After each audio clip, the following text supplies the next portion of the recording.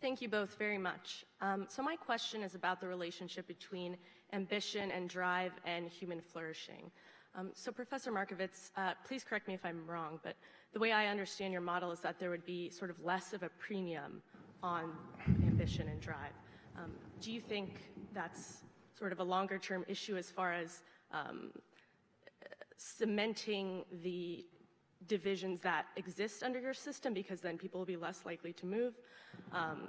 And you know, I take the point that a lot of us at Yale Law School come from elite backgrounds, but many of us, you know, myself included, are children of immigrants or come from poor families. So I think that's something that would be good to hear more about. And from Dr. Brook, do you think that capitalism and this sort of endless drive to create the next, you know, big thing can actually reduce human flourishing?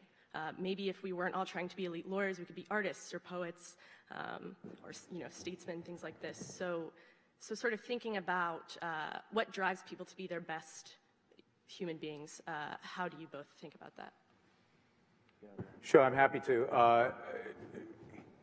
It is amazing. I mean, that's an interesting question, but it's capitalism that creates the wealth that makes it possible for us to become consumers of poetry and art and music.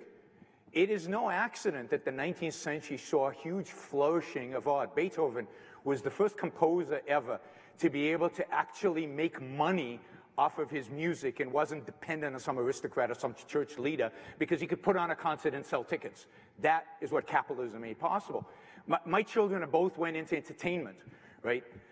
Because I told them to follow their passion.